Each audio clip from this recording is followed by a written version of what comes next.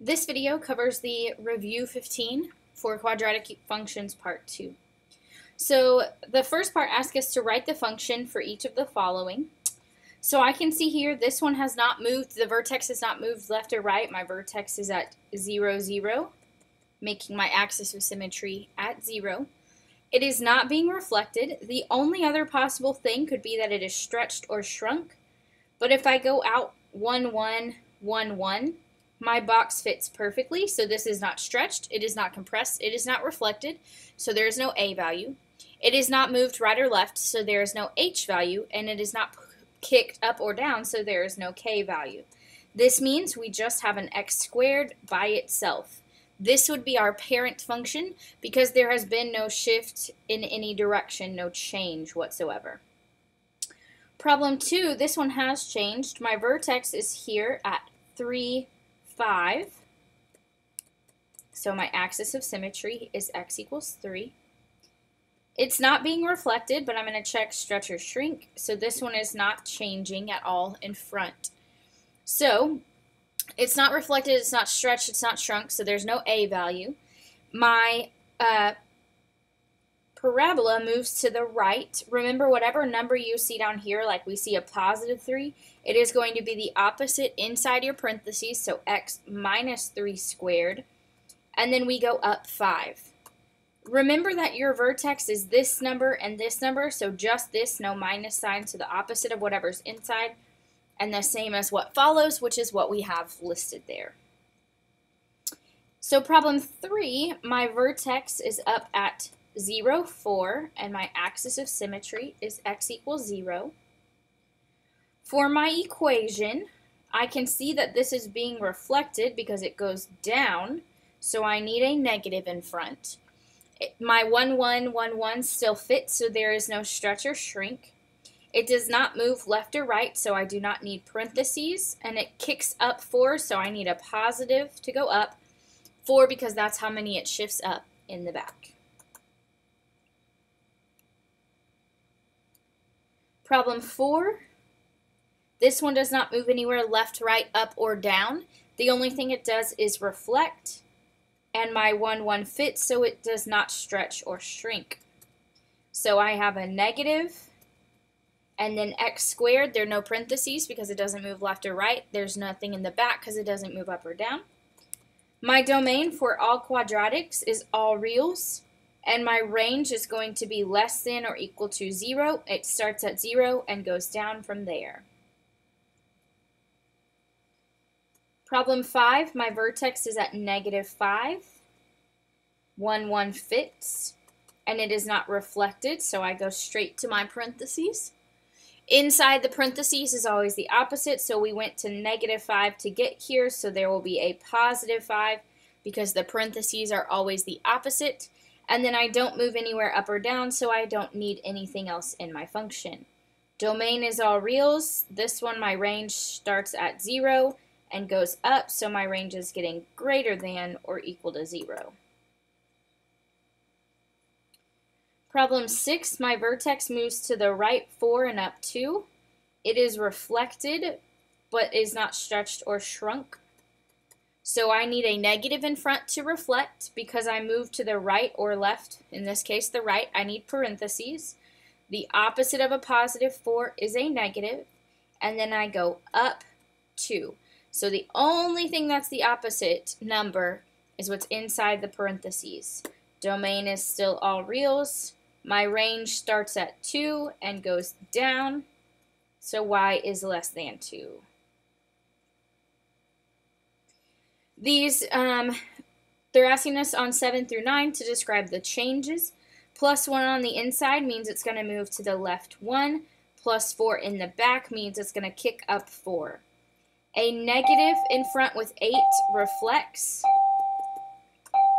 The 2 in front stretches or makes it narrow by 2. Inside the parentheses as a negative goes the opposite, so right 4. And then what follows is always the same, so down 8. 9, the 1/2 is going to compress. It's going to make it half as tall. Inside as a negative goes the opposite direction, so write 3, and then kick it up in the back. So this one we're going to go up because it's positive 4.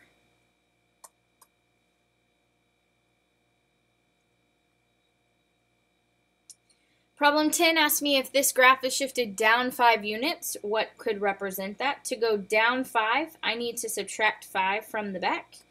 Nothing else is going to change. 4 minus 5 is negative 1. 11 wants me to do a quadratic parent function, so an x squared, that is compressed by 1/3, shifted up 2, and right 6. So they want me to write this graph, or write this equation. So compressed by 1/3 needs a 1/3 in front. To go to the right 6, we need parentheses. It's the opposite sign, so we need a minus 6. And then to go up 2, we add 2 to the back.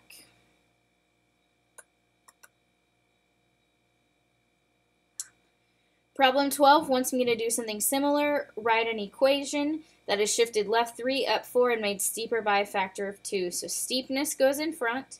Inside the parentheses is my left or right. It's always the opposite. So since we're going left, it's going to be a plus.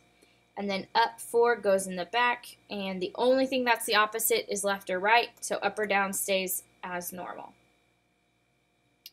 13, if we have x squared plus 3, how would it be affected if it shifts to x squared minus 7? So plus 3 is going to be here. Minus 7 is going to be down here. So because we're talking about the back, there's nothing in parentheses, we're not looking at left or right.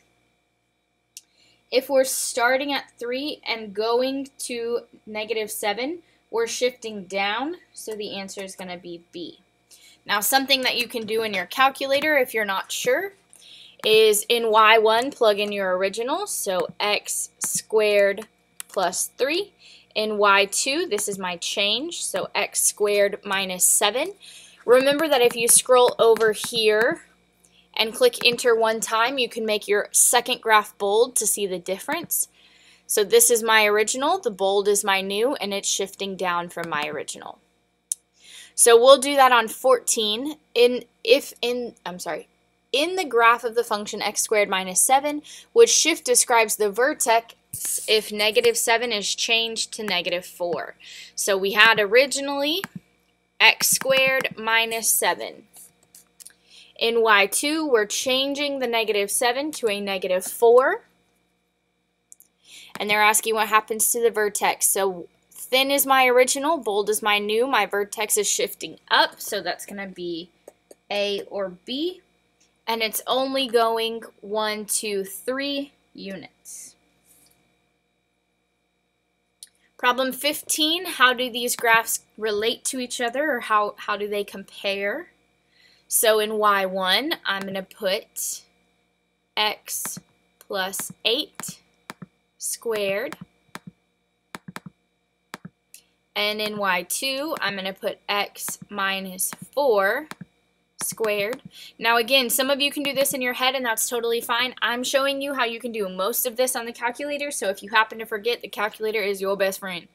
So plus 8 is f of x, so the skinny one is my f of x, the bold is my g of x, so it's shifting to the right. I'm sorry. They're saying, where's f of x in relation to g of x? So f of x is to the left of g of x, so it's not A or B. And then how many units? Well, from here, 4 units, 1, 2, 3, 4 would be there. We know it's not 4, so it must be 12. 16 says, compared to the parent function, 1/4 x squared plus 6 is, so remember my parent function is x squared. So again, you can memorize what these things do or be able to use your calculator. Either way is okay with us as long as you get the right answer. So 1/4 x squared plus 6. I need to scroll over because I cleared it, so I got to make it bold again. So x squared is up here or down here in the normal, and then my shift is in bold. So I can see this one is fatter, wider, which means compressed because they pressed down on it to make it fat, and then it shifted up, so that would be answer choice D.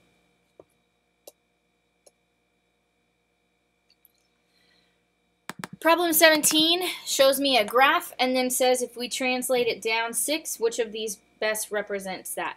So if we go down 6 from my vertex, 1, 2, 3, 4, 5, 6, that is the only change we're making. So I need my new graph to be at -5. This one is not at -5.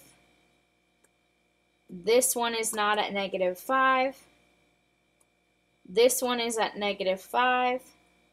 This one is not at -5.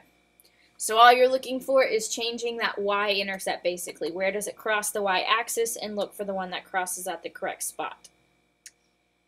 18 says that we have functions in the form ax squared, and they want us to do them from widest to narrowest graphs. So before I do that, I'm going to clarify over here.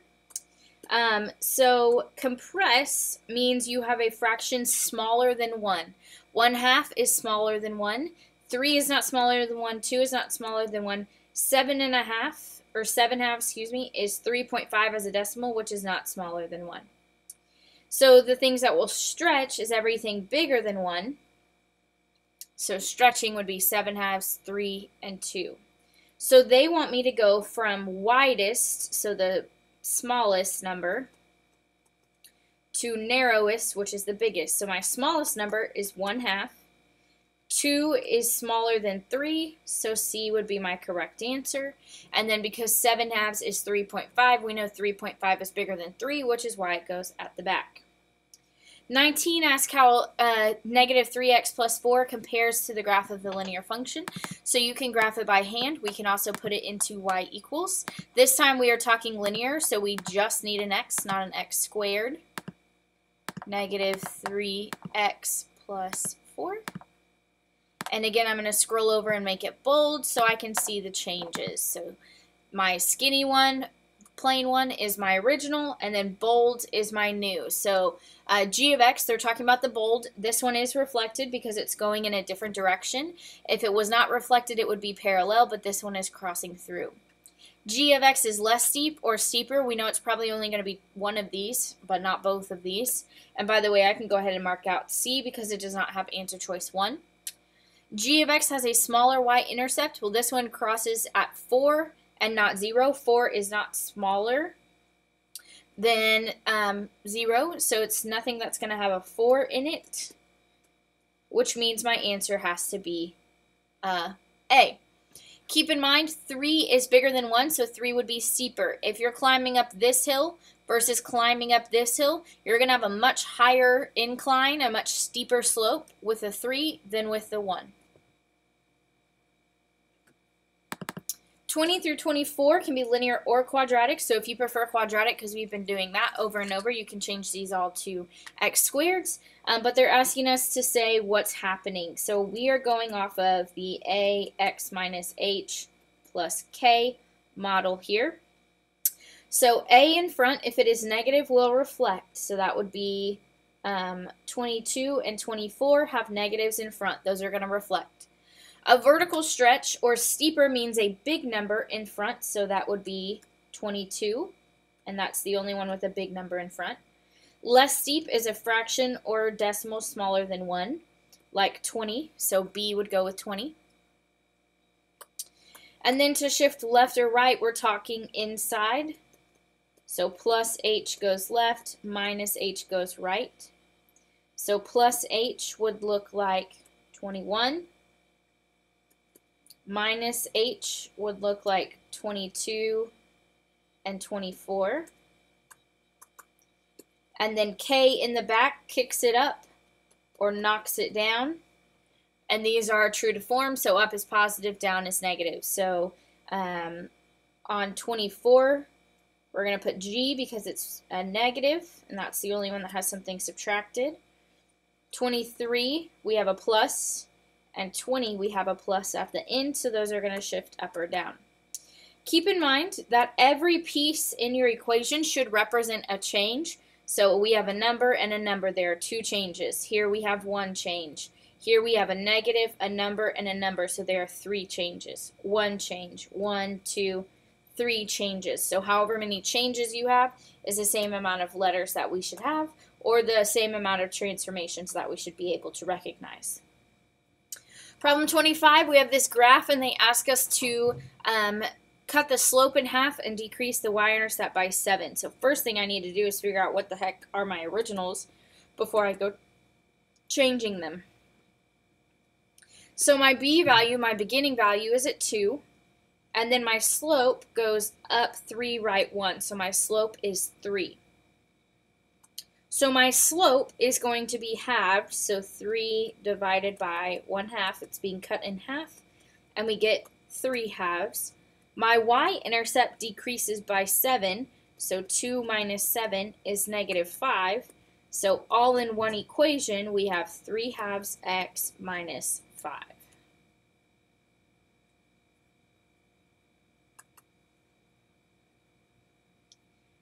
(26) asks for us to compare the quadratic parent function and pick one that has a translation of 3 to the right and a reflection across x. So if you don't know these things by heart, you can plug A, B, C, and D one at a time into y equals and see which one does that. Or you can remember that a reflection needs a negative in front, and then to go to the right needs parentheses, so that would be answer choice C. But again, if you're not sure, you can plug it into y equals and compare. We're going to do that on 27. So I am looking for which function matches that graph. So in y equals, I only need one at a time. I'm going to plug in what they give me exactly like I see it, one equation at a time. Click graph and compare. Whoa, that's definitely not it. The second one does not have a negative and has a +3 and a -1. So that looks a little bit closer. To double check to see if this one really is right, I'm going to pick a point on the graph like -2, 1, and go to my table and see if that point is there. So when x is -2, y is 1. Ooh, this is looking like a pretty good option. But let me double check the rest of them. In y equals, answer choice C is this with a +2. That's definitely not it. And then I need to insert a fraction of 1/2. And we're going to subtract 3 and subtract 1. Oh yeah, definitely not right. So again, that's how you can use your calculator if you're not sure which of these is correct and you haven't memorized the different transformations. 28, ask for the vertex. The vertex is always the opposite of the inside, so -7 opposite is a +7, and the same as what follows, so the same of -8 is -8. Doing that again on 29, the opposite of a +1 is a -1. The same of 4 is 4. 30, ask us which function represents the image of y equals x squared after a shift 9 units to the right. So in vertex form, we know that going to the right needs a -9 in parentheses. None of my answer choices look like that because they are all in standard form. So this is where I can really use a calculator. In y1, I'm going to type in what I have. In y2, I'm going to type in my answer choices so that I can try to compare them and see which one is correct. I'm going to make sure for y2 that I scroll all the way over to the left and change my second equation to be a bold thing. So when I click graph, I'm looking for the answer choice that gives me a nice clean thin line and a bold line right over it. So it was really fast, but if you watched, it did clear or thin and then bold. So that one's going to be my answer choice. I'll show you what it looks like if it's not your answer choice. So B, we have a thin and a bold. C and D, you won't even, well, you could see D. C, you won't even be able to see because it's way up at the top. D, we can obviously see that one is not true. So I'm going to show you A one more time so you know what you're looking for.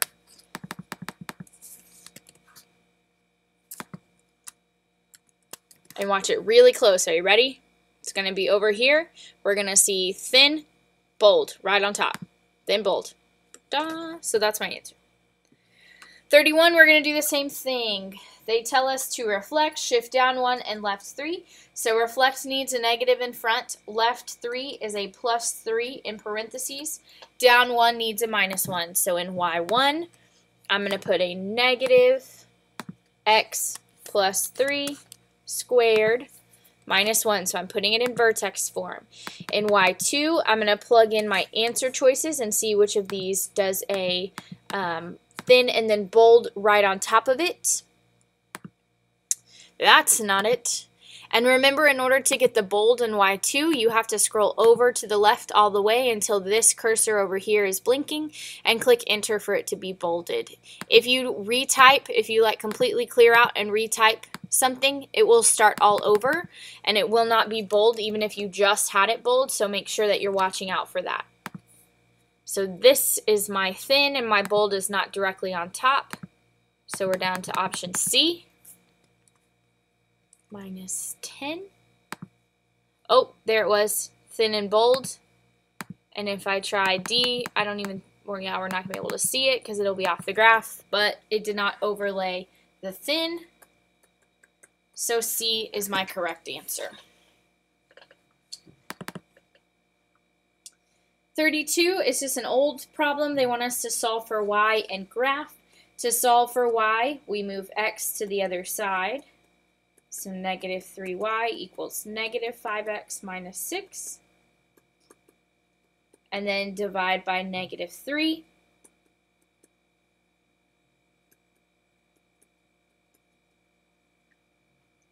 So y is 5/3 x plus 2. So 5/3 is my m, 2 is my b. b of 2 means I'm going to begin at 2. And then my slope of 5/3, I'm going to count up 5, right 3. And there's my line-ish. So B for begin, M for move. Begin at 2, move up 5, right 3. 33, doing the same thing but with an inequality, so we really have to watch our sign here. We have a negative 3y is less than negative x plus 15. Divide by a negative 3. Because I am dividing by a negative, I have to flip my sign. So I have 1/3 x minus 5. So remember to flip that sign when you divide by a negative. So I will begin at negative 5 and then move up 1 right 3, up 1 right 3, up 1 right 3 a couple times. My line is going to be dashed because there is no line under the inequality.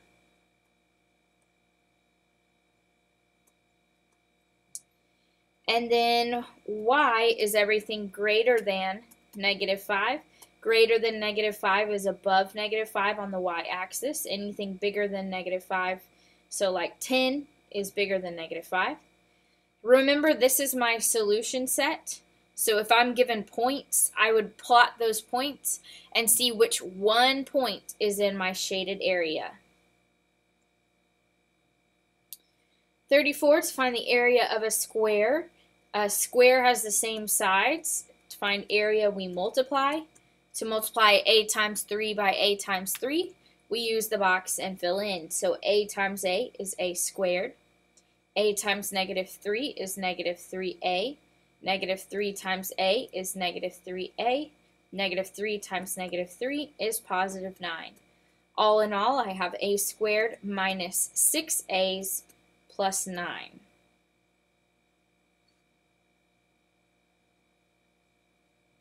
(35) To find the area of a rectangle with these sides, we multiply.